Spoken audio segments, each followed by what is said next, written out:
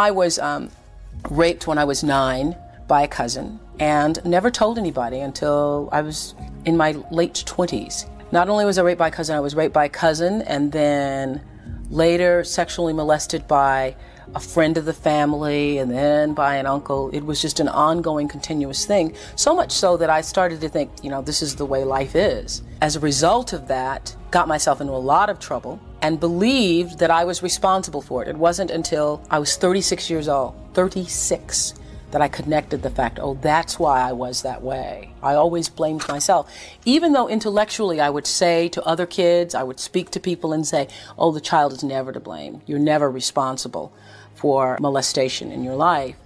I still believed I was responsible somehow, that I was a bad girl. The same thing that in some cases causes a child to be abused is the same thing that causes you to be abused as an adult, is the same thing that in your adulthood that allows you to never be able to say no to people. And I realized that I was the kind of child who was always searching for love and affection and attention. Unfortunately, there are adults who will take advantage of that and misread your intentions. Part of the process for me as an adult has been to come to recognize that my inability as an adult female to say no is the same thing that caused me to be victimized as a child. Many times I would get myself into situations as an adult where I didn't want to say no because I didn't want to hurt anybody's feelings. I didn't want to say no because I didn't want anybody angry with me. I didn't want to say no because I don't want people to think I'm not nice. And that to me has been the greatest lesson of my life, is to recognize that I am solely responsible for it and not trying to please other people, not living my life to please other people, but doing what my heart says. All the time. That's the biggest lesson. The other big lesson for me has been to learn not only do you have the right to do whatever you want, you have the right to change your mind. Like I'd say, but I have to because I said I was going to do it. And then later you think about it and you realize I shouldn't be doing this, but I said I was going to do it and I don't want to make anybody upset. It's taken me 37 years to figure that out, to get that straight. I think, oh my goodness, if I had learned this 20 years ago, all the time I could have saved. Look where I could have been. Look, I don't know if men have this problem. I think men who are, for instance, abused sexually or physically, that it manifests outwardly in some way, that their anger and their rage takes on a different kind of direction. I think women to a great extent, and I know many, many women who were sexually abused, internalize it and then allow themselves to abuse themselves later on in life. You just don't allow yourself to be all that you can be. Whereas a man will make it more external and will be angrier. I don't believe that anything happens without a reason. And in order to believe that is the truth, you have to believe it in all circumstances. If you're going to take responsibility for your life, then you have to take it in all forms. I certainly wish that I had been the kind of child who told the first time. And so because I wasn't the kind of child who did that, a part of my mission in life now is to encourage every other child who's abused. You tell, and if they don't believe you, you keep telling. You tell everybody until somebody listens to you. If nothing else, that's part of something good that came out of that experience for me. Because I don't want it to happen to another child. I don't want another child to be afraid of saying, this is what happened to me. I was living with my mother and living under circumstances that a lot of young children have to deal with today. And if you'd asked me at the time if we were poor, I probably would have said no, because when you are living it and you don't know anything else, you think that's the way life is. I think that success is a process, and I believe that my first Easter speech at the age of 3.5 was the beginning, and that every other speech, every other book I read, every other time I spoke in public was a building block.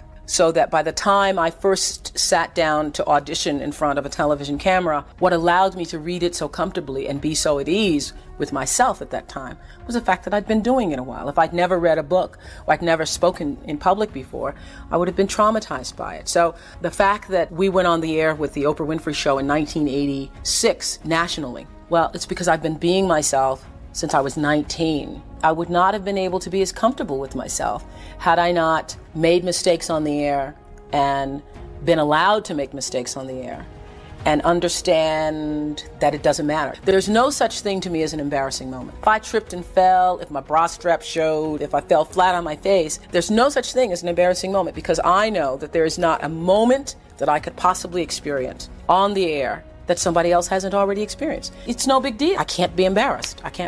You can laugh at yourself and you can make a mistake, and it's not the end of the world. You don't have to be perfect. I truly believe that thoughts are the greatest vehicle to change power and success in the world. Everything begins with thoughts. I mean, the chairs that we're sitting in, the room that we're in, all started because somebody thought it. I thought up The Color Purple for myself. I read the book. When I heard that there was going to be a movie, I started talking it up for myself. I felt it so intensely that I had to be a part of that movie. I really do believe I created it for myself. I wanted it more than anything in the world and would have done anything to do it. It was all, I think, a part of the process of growth for me to recognize it can be done. I had done a movie called Beloved, a book written by Toni Morrison. I worked on that movie for 10 years, and then it came out and it bombed. For the longest time, when I would read that people had said it was a bomb, I would get clutched, because I couldn't even say the word bomb. I couldn't say it failed. It felt like at the time one of the biggest disasters of my career. It felt like the saddest thing. It sent me into depression. And what I learned from that experience is what we talk about in the book, is you take the thing that was the worst thing for you, the thing that was the challenge, and you begin to look at what it was that you really benefited, or how you benefited from that thing. And what I learned from that Beloved experience, because at the time that it bombed, I went into depression about it. My former depression was eating macaroni and cheese for breakfast every morning. And about 40 pounds later, I was talking to a friend and they were saying, "So why did this take you down so?" And I said, "Because I just wanted everybody to feel about that movie the way I felt about it. I wanted people to understand that you could be an enslaved person, come through that, and still have love." And the person said to me, "Well, I felt that." I said, "Well, I actually wanted millions of people, not just you." And then I decided that from all of my work going forward, and that was in 1998 when it bombed, I would no longer be attached to the work. I would allow myself to detach from it and just offer whatever I was doing, offer it. I say, this is what I'm doing. This is what I would love for you to receive it in the manner in which I'm giving it. If you don't receive that, then the joy for me was in the giving of it. This is the other thing I think that's really important, and I've come to on my own. I just realized that you reach a point where you have to ask yourself, what is enough? What is enough? And, I live a really huge life surrounded by, and it was actually a goal of mine when I was first doing The Color Purple in 1985. I remember writing in my journal then that if I ever get enough money, I want a house surrounded by beautiful things. And so I have done that. I have achieved that over and then over and then over. And I look around and I say, okay, you got enough. It's okay. I'm satisfied. I have all the things that I need. And so now I can focus on how do I take what I know, what I've gained, who I've become in the world, and how can I use that in service to other people in a way that makes them happier. And that, for me, that's part of what this book is about. This is the thing. I remember years ago, during the Beloved period, actually, when I was being interviewed by a reporter, and then about a decade later, I ran into the same reporter. I didn't remember her, but she remembered me, and she said, yeah, I remembered you. I interviewed you during the Beloved. I said, oh, that was a time. And she said, but no, what I realize is that you're the same person, you just have become more of yourself. And I thought, I actually think that's right. I think that one of the reasons why I am so proud of myself is not just because I escaped apartheid Mississippi and was able to get an education and become successful in life. It's because I have paid attention. I have paid attention. I am a great observer of my life and the lives of other people. And every day on that show, it was a classroom for people who were viewing, but it was a major classroom for me. And so I learned by watching other people's dysfunction, their struggles, their triumphs, celebrating in their joys, about the meaning of life and what it means to live a full and engaged life. And I learned that One of the most important things that everybody is looking for is to be validated, to be seen, and to know that they matter. And that no matter who you are, Barack Obama, the first time he came on the show as senator, he finished the interview and said, "Is that good? Is that all right? Good for you?"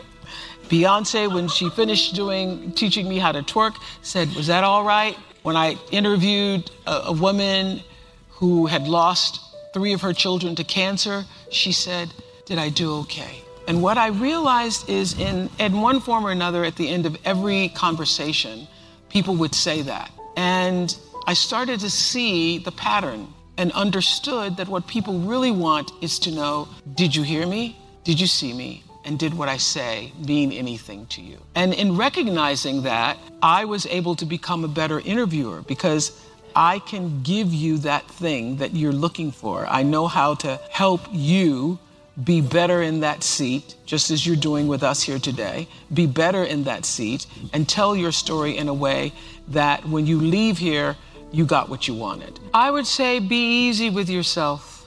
Be easy with yourself. And it's all gonna work out, because one of the primary, I think, principles that has led me to success is intention. And I think clarifying the intention based on the principles that we set out and the guidelines and manual work that we set out in the book, clarifying the intention, your reason for being. I mean, we talk in the book about asking yourself the question about what you're willing to live for and what you're willing to die for, and getting clear on that, because that is really the real work of your life. Everybody's going to find a job that's going to be able to bring you money and you're going to be successful. You're going to get all of that. But why were you really brought here? By whatever means you think you got here. Why are you really here? You've come here to serve and you've come here to love.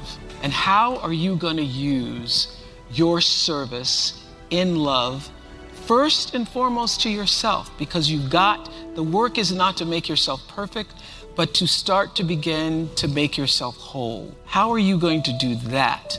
How do you fill yourself up to be a whole person, a full person of kindness, of grace, and being able to offer that into the world, along with all the wonderful skills you all are gonna have? How do you offer that into the world in service that lifts you up and allows you to meet the rising of your life and lifts other people up? And so changing the paradigm to how, not just what am I gonna do, but how am I going to serve? How am I going to serve? And my prayer for myself since I was a little girl was, God, use me. God, use me. And whether you believe in my God or your God or no God, the question is, how can you be used in service? With all this work you're putting in, all this stuff that you're doing that for what? You're doing that to be of service. First and foremost to yourself, your family, and your community. And then how do you push that out into the world? And if the world is 20 people, 20,000 people, 20 million people as it was with me every day, it does not matter. Because what really matters is that you're building legacy. And this is the greatest definition of legacy I ever heard. When I opened my school in South Africa for young girls, one of them is here today, who's now grown in law school and starting work in New York. But I opened that school for girls who were like me.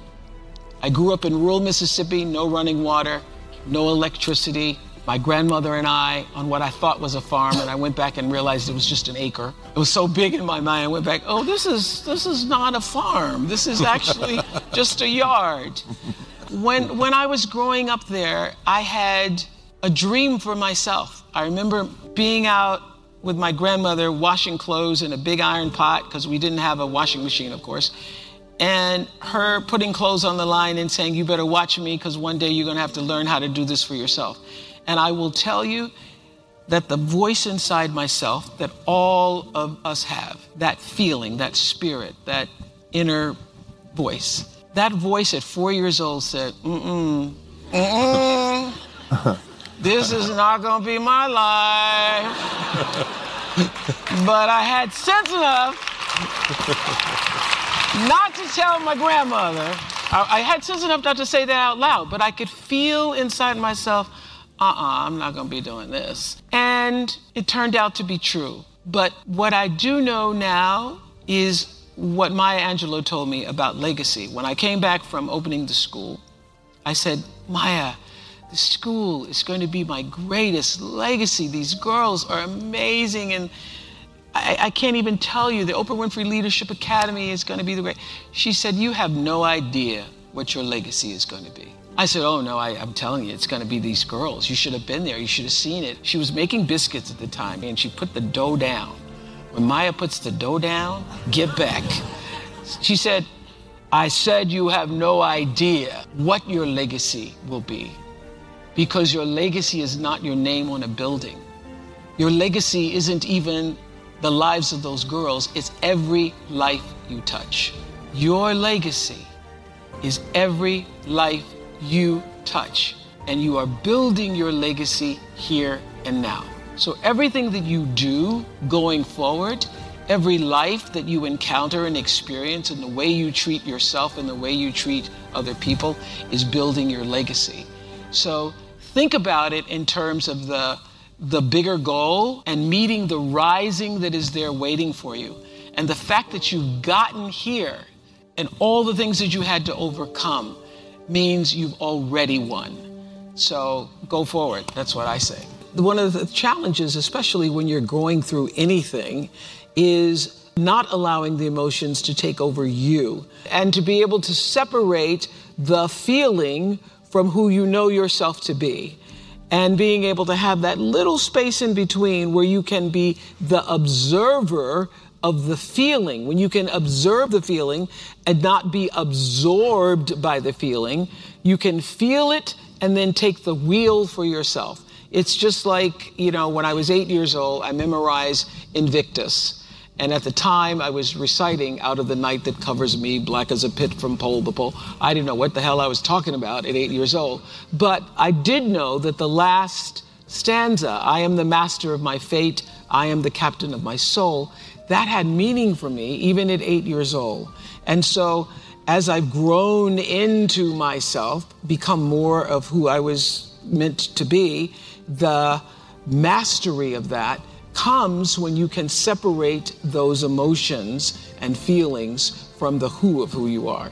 So the Oprah Winfrey Show was on for 25 years, was the most successful television talk show in the history of all television. I did it for 25 years. Never missed a day. Never missed a day.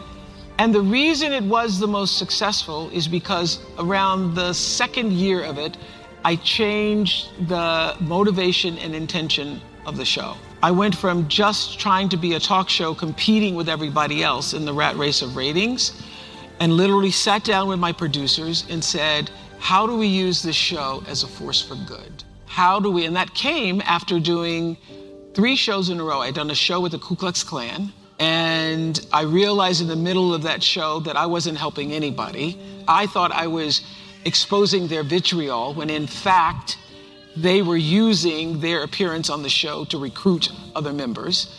And so I could feel that going on in the audience. And then another show that we did on people who had infidelities, and a husband had come on with his wife and his girlfriend. The producers were so happy that they got the husband and the wife and the girlfriend. And in the middle of that show, the husband humiliated his wife and said, she's pregnant, on national television. And when that happened, I was so ashamed that had happened on my platform. I said, this will never happen to me again, and I will never do a show like the Klan again. And so my producers were like, well, what are we gonna do? I said, we're gonna turn this around, and nobody bring me an idea that you are not clear about what the intention is. And we are gonna only do shows that come from the intention of how can we best serve the audience. And I'm telling you, after every show, there was a meeting to say, did we serve the intention? Did we do what we said we wanted to do? And how can we do it better the next time? And that is when the joy, the happiness, the level of satisfaction, the level of pleasure, and everything changed for me in doing that show. And it also, when the numbers took off, all sort of happened at the same time. But it was because it was intentional and we were trying to use it as a service and not just as a show. My favorite quotes of all time is Martin Luther King, who says, "Not everybody can be famous, but everybody can be great because greatness is determined by service." And what I've found is no matter what it is you're doing for other people, no matter how tedious or menial the job may seem to you, that if you shift the paradigm of whatever your work is to how do I use this to serve? How can I be of service? Whether it's your talents, whatever it is you're offering, if it is offered in service, the shifting of the paradigm to I'm going to use this to serve makes a world of difference in the way you put that energy out into the world and the way that it comes back to you. That's what I learned from doing the show. My life is fueled by my being, and the being fuels the doing. So I come from a centered place. I come from a focused place. I come from compassion. It's just my nature. I come from a willingness to understand and to be understood. And I come from wanting to connect. I mean, the secret of that show for 25 years is that people could see themselves in me. All over the world, they could see themselves in me. And even as I became more and more financially successful, which was a big surprise to me, I was like, oh my God, this is so exciting. Got more than 30,000 by the time I was 30. So, but what I realized is through the whole process, because I'm grounded in my own self, that although I could have more shoes, my feet stayed on the ground, although I was wearing better shoes. So I could keep my feet on the ground, even though I could get more shoes. And I could understand that it really was because I was grounded, was doing and continue to this day to do the consciousness work. I work at staying awake. And being awakened is just another word for spirituality, but spirituality throws people off and they think you mean religion. When I was hiring people for my company, looking for presidents, when people would come in, I'd say, tell me, what is your spiritual practice? And literally, people would go, well, I'm not religious. I said, I didn't ask you about your religion. I asked you what's your spiritual practice. What do you do to take care of yourself? What do you do to keep yourself centered? What do you do to the... And, one woman started crying, that's not the person. Everything is fueled that comes from me really wanting to be a better person on earth. And this is what I know to be true. The reason why the show worked is because I understood that audience, my viewers, the people who watched us every day and would come and just like you all did, get tickets, and they would come with their family. You all just came across campus, but that's good too. People would come from all over the world just to be there with their aunts and their mothers, and they'd come with their cousins, and there'd be a few men in there going, what the hell? Or saying, well, I went to Oprah with you. I went to Oprah, and at least give me clear for 3 or 4 weeks. I went to Oprah with you. I had such regard for that. And I just had a conversation with John Mackey, who runs Whole Foods and has written this fabulous book, you should get it, called Conscious Capitalism. And he was talking about how the investment in the stakeholders, the people who you are serving, that connection between the people who you're trying to serve and sell to is equally as important as the people who you're buying from, right. Equally as important as the people who are, supporting you financially, as your stockholders if you are, a public company. So I always understood that there really was no difference between me and the audience. At times I might have had better shoes, but at the core of what really matters, that we are the same. And you know how I know that? Because all of us are seeking the same thing.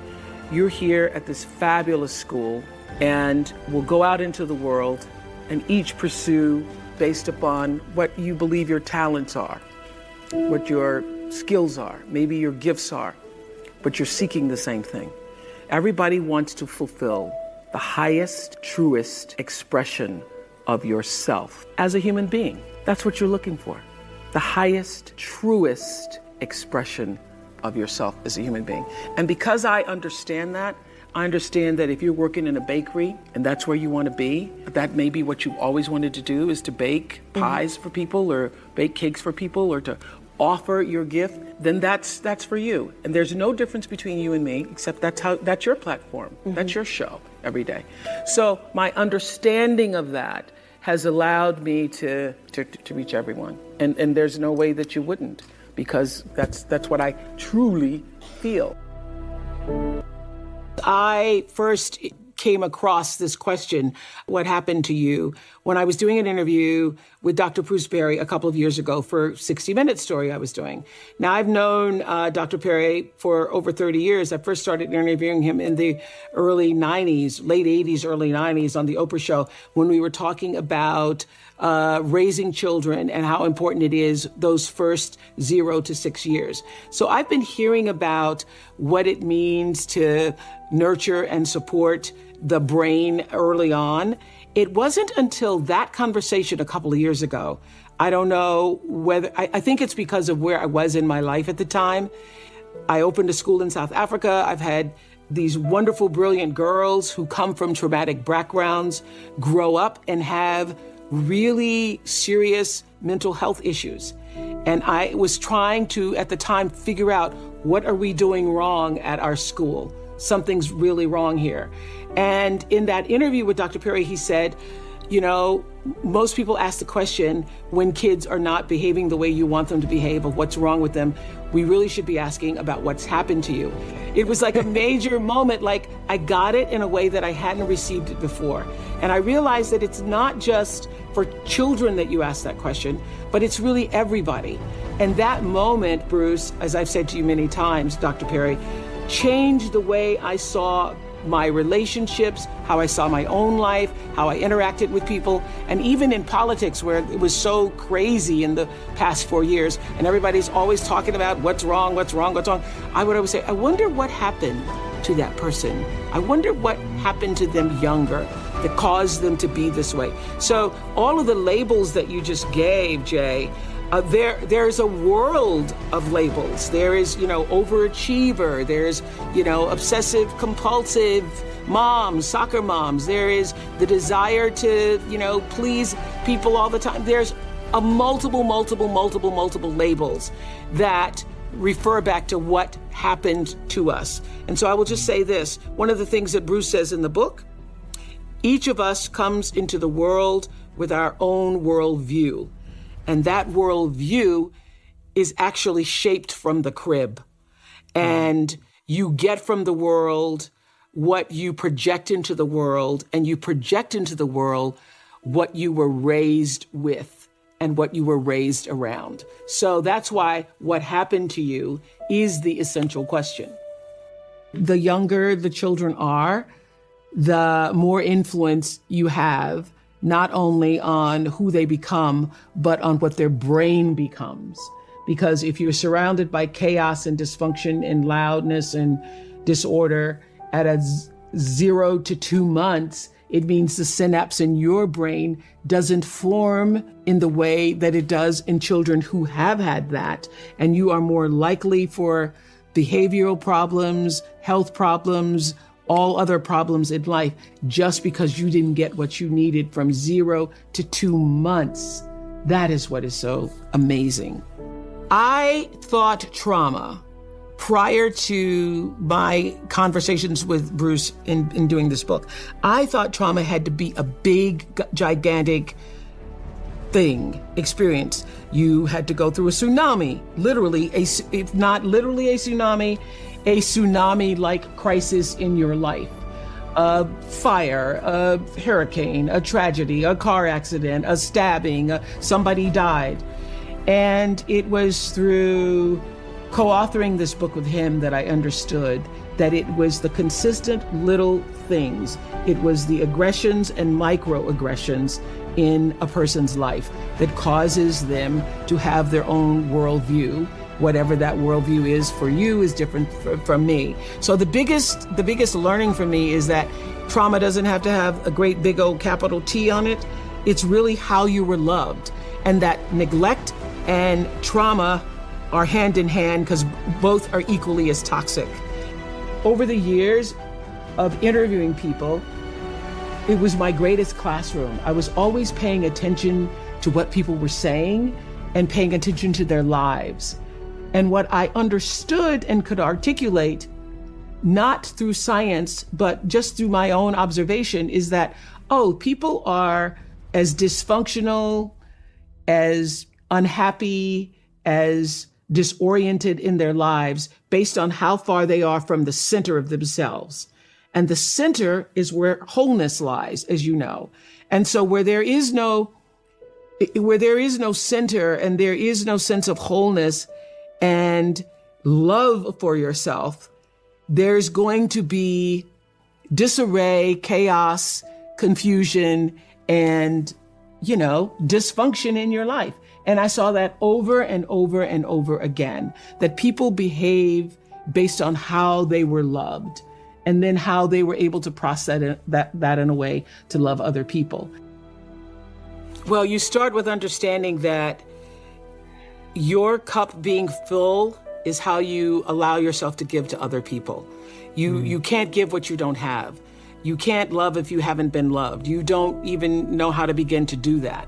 So I think it begins with fundamentally understanding that you are worthy enough, you are valuable enough, you matter enough to give yourself the love that you deserve. And that starts by taking out time for yourself. So I have my own rhythm and pattern. I know that if I go 6 days and then on the 7th, by the 7th or 8th, don't give myself a break, that lots of other things give, that I'm not as alert, I'm not as attuned, I'm not as centered, I'm not as focused. So I know that is my limit. I cannot go beyond a certain amount of days.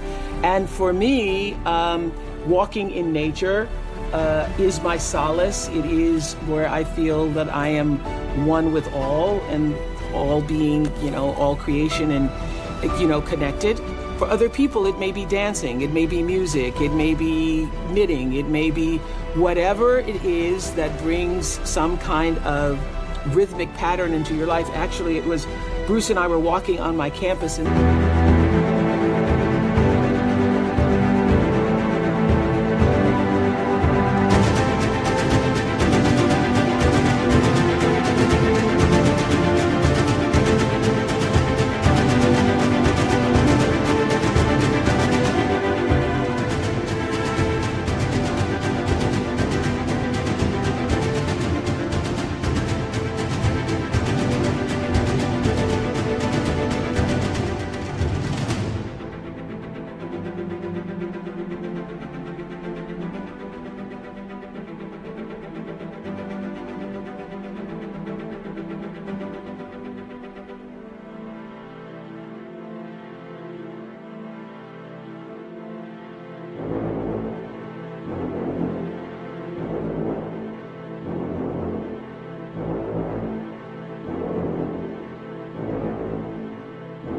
South Africa, and there were a group of girls dancing literally on the lawn, because Lord knows they love to dance. And Bruce says, that's not just, I said, they're just having fun. And Bruce said, they're not just having fun, they actually are healing themselves. The rhythmic pattern, that's why when you've been in an argument with someone, or you're in the middle of an argument with somebody, if you just go and take a walk, or you go and turn on some music and you start dancing, if you just have some form of movement, you feel better. That's number one. Number two, one of the most important things, most important takeaways from what happened to you, I believe, is understanding how the brain works. And that diagram that's on page 26 or 27 about the inverted brain being like a triangle. So you see that beginning with the brain stem, that's the lower part of the brain, all the way to the cortex and through the limbic area. You understand that. When you're upset or in fear or angry or are in an antagonized state, and you're trying to reason with a person, a child, your spouse, your boss, your friend, they literally cannot hear you because the reasoning part of the brain is in the cortex, and what you're saying is only reaching the brain stem. So whenever somebody is dysregulated, which is what that is, being anxious and fearful and yelling and screaming, the thing to do is to calm yourself first then you will be able to help that other person get calm and regulated. That's how you get to reason. But if you both are just yelling at each other, literally, and you're going, you don't hear me, and you don't hear me either, and you're not, they actually cannot hear you. That's what I thought was so fascinating.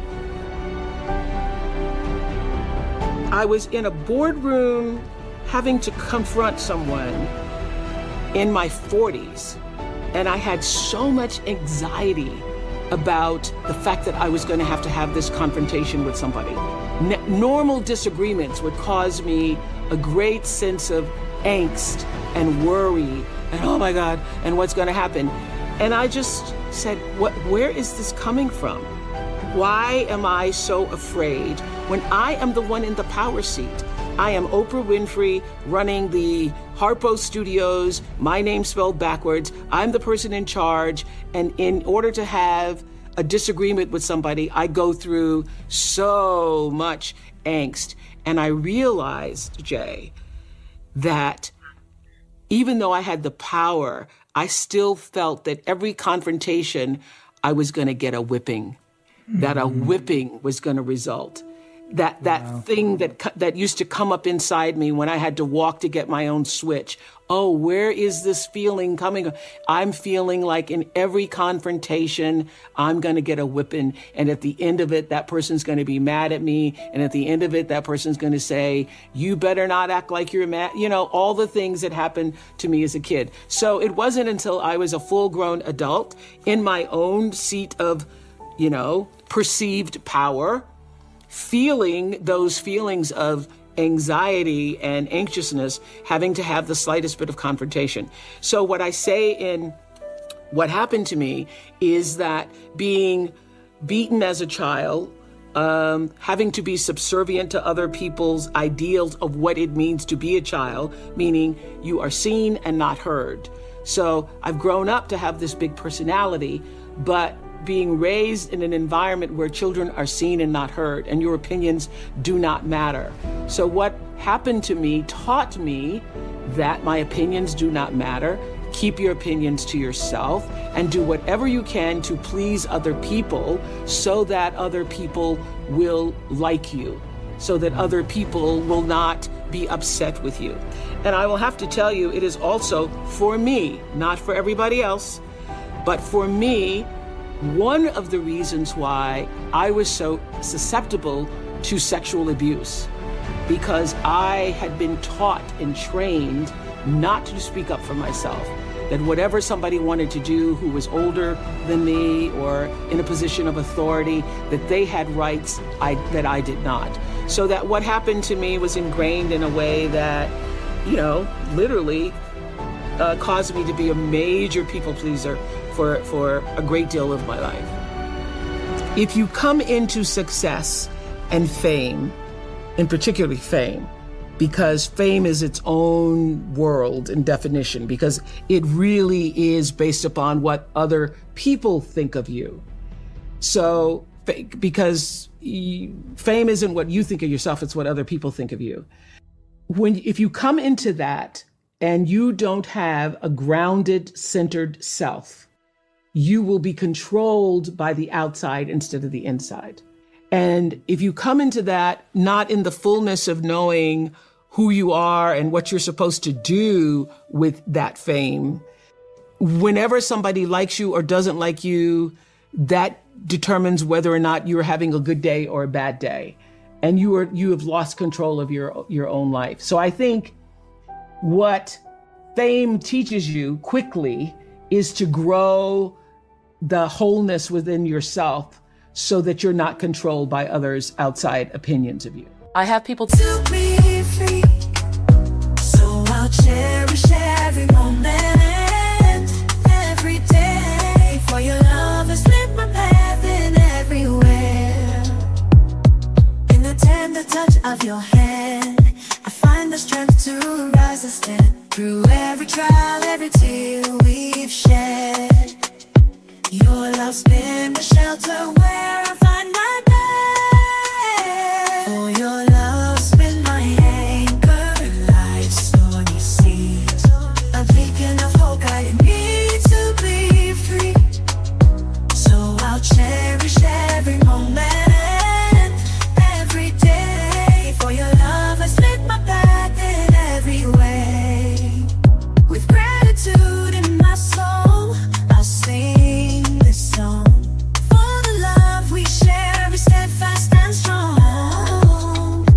that I trust. And one of the things that, if I may pat myself on the back for, is that I try to surround myself with people who are smarter than I am. I think that the ability to be as good as you can be comes from understanding who you are and what you can and cannot do. And what you can't do is far more important than what you can do, if what you can't do is going to keep you from flying as high as you can. I think the most important thing to get ahead falls back to what I truly believe in, and that is the ability to seek truth in your life. And that's on all forms. You have to be honest with yourself. You can be pursuing a profession because your parents say it's the best thing. You can be pursuing a profession because you think you'll make a lot of money. You can be pursuing a profession because you think you're going to get a lot of attention. None of that will do you any good if you're not being honest with yourself. And the honesty comes from your natural born instinct will tell you when you're doing something whether or not this feels right. You feel a sense of accomplishment and fulfillment and worthiness to the world in such a way that you know you're doing the right thing. You don't have to ask anybody. When you're doing the right thing, you don't have to say, you think this is okay? It's like, and it works on every level. Whether or not you're going to a party or you're choosing a dress or you're choosing a friend, if you ever have to say, do you think this is okay? Chances are it is not, because that's your instinct trying to get you to ask yourself that question. Maybe this isn't okay.